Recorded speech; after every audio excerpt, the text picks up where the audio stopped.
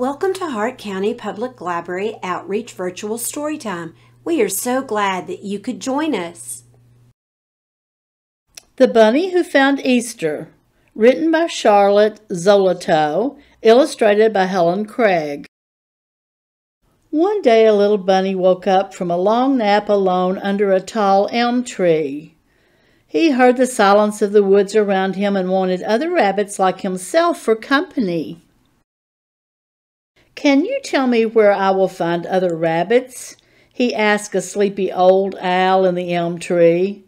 "Other rabbits?" said the owl. "Why, there are always rabbits at Easter." "Where is Easter?" asked the little bunny eagerly. But the old owl had dozed off to sleep again in the bright sun. "It must be some place to the east," thought the bunny, and he set off searching. It was a hot summer day. The leaves in the trees stood as still as a painting against the blue sky.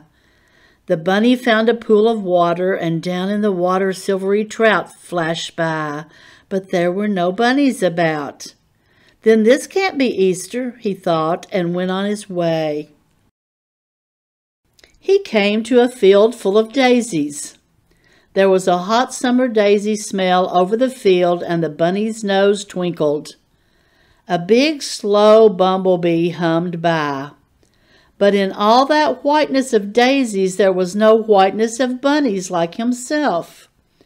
"This isn't Easter," the bunny said, and he went on. Once he was caught in a summer storm. The sky looked like night. Suddenly a streak of lightning, the color of the stars, forked through the sky. Great rumblings rolled from one end of the world to the other. The rain came down so fast that the bunny could hardly see the mountain laurel just ahead. Slowly the rumbling rolled by. Slowly the sky brightened. Slowly the rain stopped. He could see the mountain laurel with the wet shining leaves, each flower cup filled with one sparkling drop of rain. But he couldn't see any other bunnies shaking the rain off their wet white fur.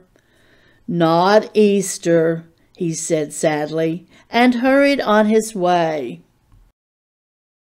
Summer was nearly over. The leaves on the forest trees began to turn, brown and gold and red. Dead leaves crackled under the soft rabbit hops of the little bunny who was looking for Easter. He stopped under a tree to rest, and a round, shiny red apple fell down and startled him. It smelled of autumn and crispness. He took a bite with his two front sharp teeth.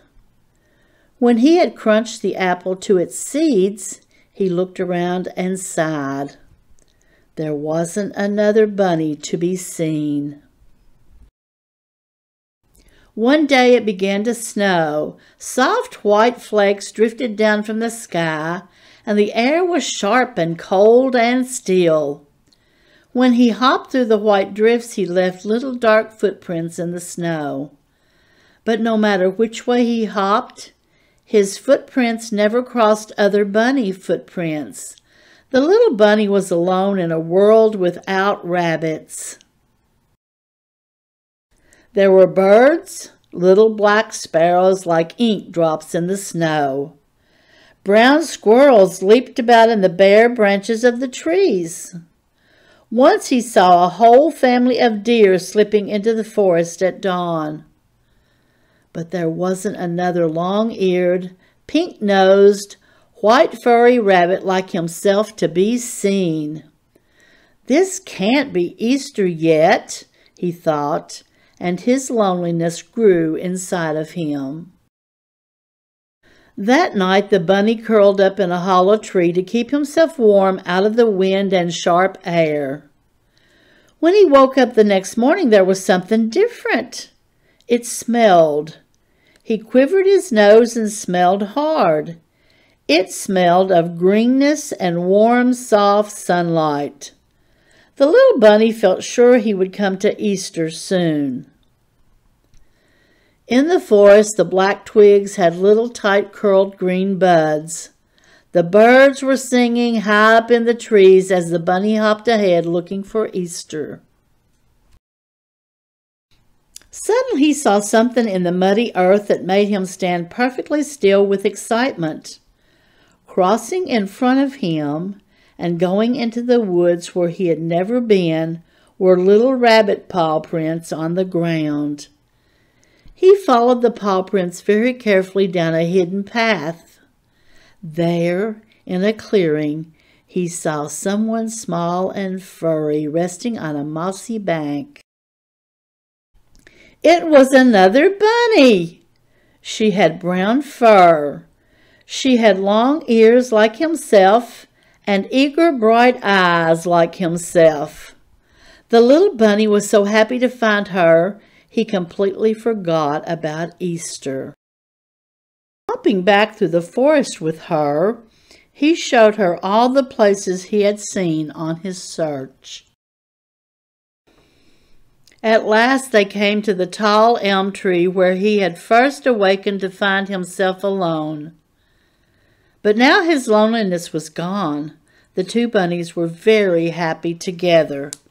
Soon they had a whole family of little rabbits, tiny, soft, sleepy things with long, sweet ears and small, wet noses. The bunny's heart throbbed with happiness at this wonderful, earth-smelling, sunlit, bunny-filled world.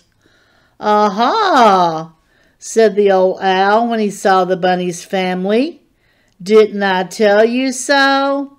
At Easter time there are always rabbits." The bunny felt his little bunnies around him and the earth blooming beyond them, and all things growing. And he understood at last that Easter was not a place after all, but a time when everything lovely begins once again.